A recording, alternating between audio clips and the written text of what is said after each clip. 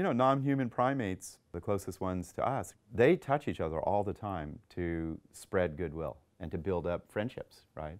Touch is this very old system by which we communicate to other people.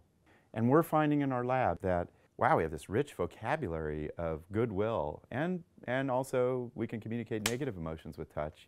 You know, how do we use that to build up cooperative communities? So we study the National Basketball Association.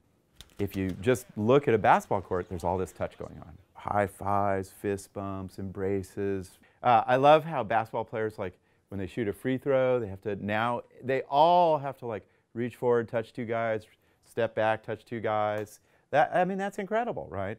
And so we took one game of every team in the NBA at the start of the year, and we coded all of the touch that happened during that game. Took us 8 months.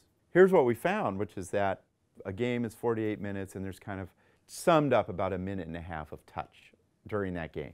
The more that a team touched each other at the start of the year, controlling for how much money they're making, the expectations that they would do well during that season, how well they were doing in that game that we coded, at the end of the year, not only do they win more games, but there are really nice basketball statistics of how selfless the play is. Do they help out on defense? Do they set a screen? And they were playing more efficiently and cooperatively, right? So we think that touch is really part of how teams do well. Should we get a high five for this video? Let us know by clicking the like button.